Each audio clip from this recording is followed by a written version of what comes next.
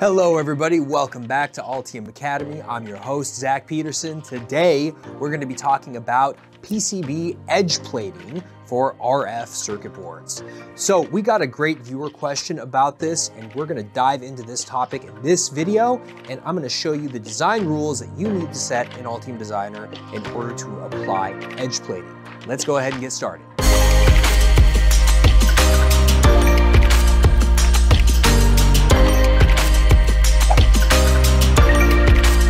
Edge plating is sometimes used in RF PCBs for a couple of different reasons. So the first reason is to use it as a form of shielding. Essentially, if you take that edge plating and ground it, you are creating a big fat Faraday cage around the edge of your board, and that provides shielding from electromagnetic emissions away from the edge of the board. The second reason you could use edge plating in a PCB is if you have a shielded enclosure. By putting edge plating around that PCB, it allows your shielding in your enclosure to make direct contact with a very large block of metal directly on the PCB. So it's kind of like putting a big chassis guard ring around the edge of a board, except instead of just sitting on the surface layers, it can wrap all the way around the edge of the board, and it can make multiple points of contact with the shielded enclosure. Essentially, it's like placing a big fat shield around your circuit board, and it helps prevent any radiated emissions from the board from escaping away from the enclosure, and it ultimately helps you comply with EMC requirements. So, edge plating is commonly used in RF PCBs for some of the reasons I just mentioned, and there are different ways to put it onto a PCB. So let's just suppose that this is our board edge here. Now, edge plating, of course, is meant to wrap around this board edge and then wrap up to the top layer to a certain extent. So this black line here essentially represents my edge plating, and it's supposed to wrap up and then over the top to some level. Now, the edge plating that you see here could essentially encapsulate the entire edge of the PCB back to some pretty large distance if you want. However, there is going to be some minimum distance here that you need to allow the edge plating to span over to the other side of the board. Now, the edge plating profile that you have here is really going to depend on your manufacturer's capabilities and what they recommend you do. Not all manufacturers will offer edge plating services. It's not necessarily that they can't all do it, it's just that not all of them will offer it. So make sure that you vet your manufacturer's capabilities and discuss with them what you can do in your design before you just start throwing edge plating everywhere. So your edge plating will start on one layer, essentially as a pour, and then it will have to wrap all the way around and end on this other side of the board. What you shouldn't do is have it end essentially like this, where it ends just on the edge of the board. So there is going to be some minimum span over here over some distance. So again, make sure that you get that minimum span across the other side of the board from your manufacturer. Now, you could also have your edge plating essentially do this kind of thing, where it just wraps around the edge like this. And this is something that you might do, for example, if you're going to put castellated holes into a design. So this is the side view, but if we look from the top view, essentially we would have our circuit board in this region. We would have this be the border of our plating, and then our plating would essentially span over like this. And then if we were going to use this for castellated holes, we would essentially have a half hole placed here, and then this would all be plated along the entire edge of the board. This could then be used as a solder point. So this is something that you'll see on some SMD modules where they allow soldering along this point on the board so that we can mount it to a baseboard. So there are some popular microcontroller modules that will do this.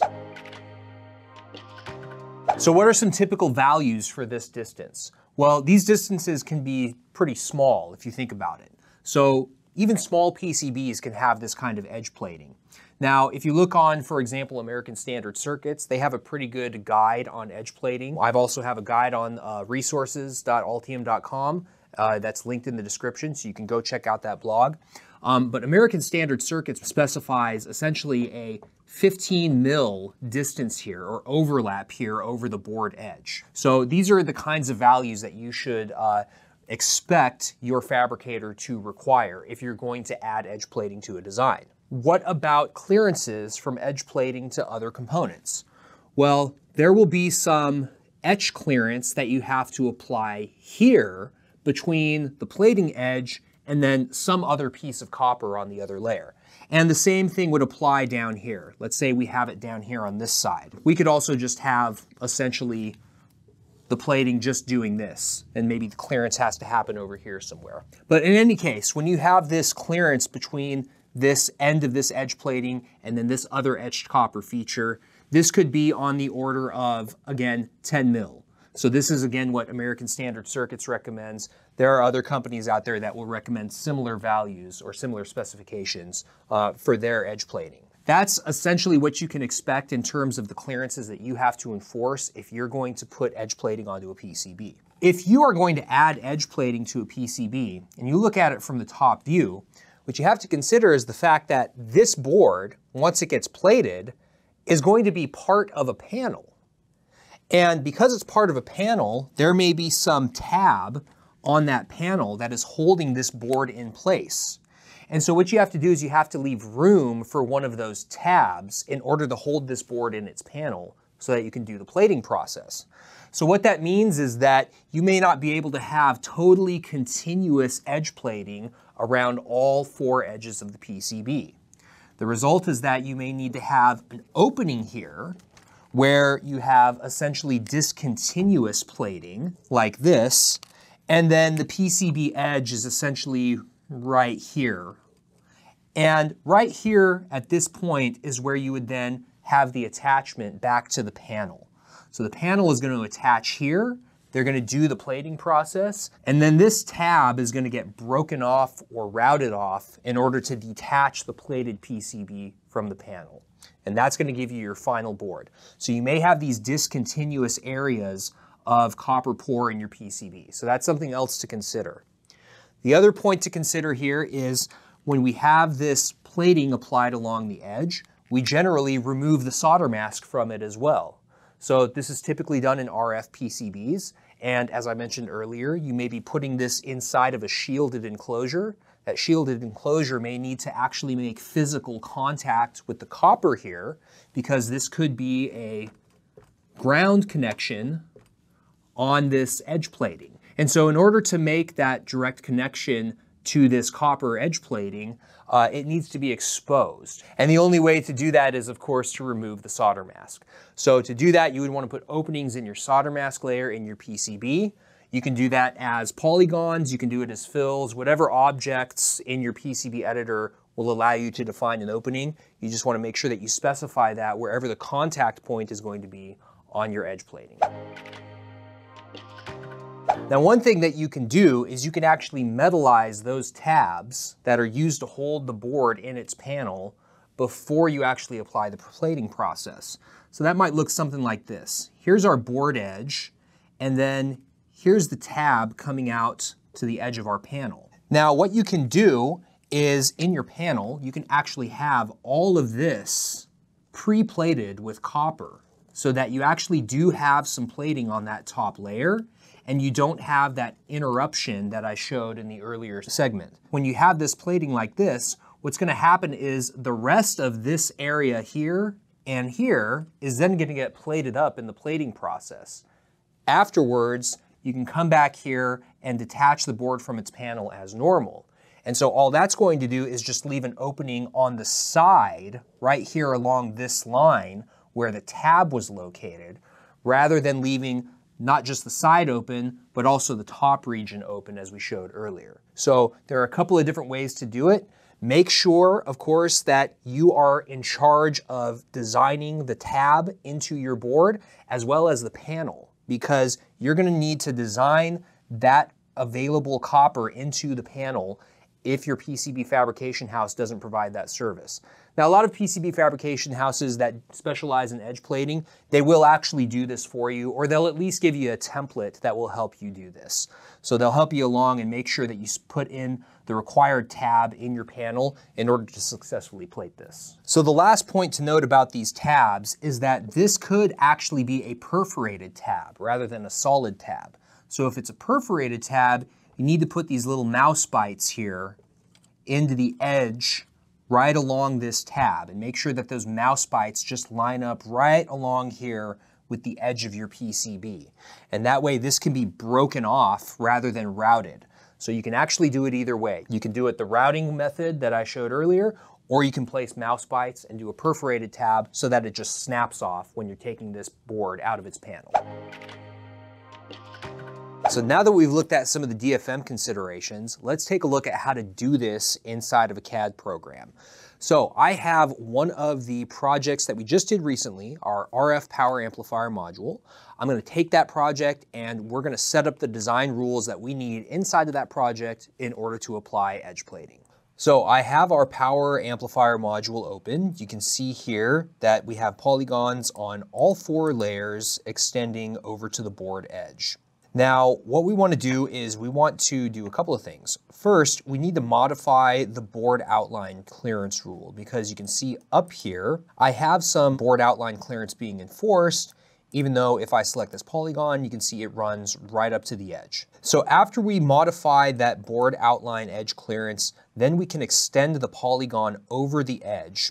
After we extend it over the edge, we need to apply that extension to all 4 layers. In my opinion, the easiest way to apply that extension to all the layers is to just apply it to one of the layers. And then after you apply it to one of the layers, you then just copy this polygon down to the other layers. The easiest way to do this and get it to a very accurate extension over here by just 1 or 2 mils, which will be the thickness of your plating, is to basically just drag this over and take advantage of the grid feature. Now, my grid size here, you can see, is about 5 mils. Here it's actually snapping to 10 mils. So I'm okay with that. I'm just gonna leave it at 10 mils on the edge, and I can go up to all my edges and then apply that same expansion here out from the edge. Now you'll notice it triggers a design rule error. That's okay. Once we re-pour the polygon, that error will clear. And you can see here that even if I were to take this and just immediately re-pour, it's still going to enforce that board outline edge clearance. So that's the main thing that we need to modify. So to do this, we just go into Design and Rules, and then here we want to create a new rule if we don't have one already. Here you can see I have the in ground net and is polygon rule. So this is the rule that we would need. Here what we're going to do is modify the expansion of our ground polygons so that they are allowed to extend over the board. And so the way that we do that is we can apply a negative value for this expansion. So I'm going to apply just, let's say, a negative 2 mil value. Hit apply and then hit OK. And once we do that and re-pour, you can now see that the polygon extends over the edge of the board. And you can see that on all 4 sides. Here, if I just copy this and then I delete the inner layer polygons, I'll be able to then move copies of this top polygon into my inner layers. This is pretty simple. I just go into the properties panel to do this and then just keep pasting my polygon back onto my top layer, select it, and then move it down, and it'll get moved down into all of the other layers. Once I have this done, just hit TGA, re-pour everything, and now we have our polygon extension over the actual board outline into the other layers, and that's what we're going to need for edge plating. So the next thing that we would need to do if we wanted to expose some of this edge plating, let's say for use in a shielded enclosure, what we then need to do is draw out a solder mask opening on this top layer. We would want to do the same thing on the bottom layer, but what we can do is just draw it out on the top layer once,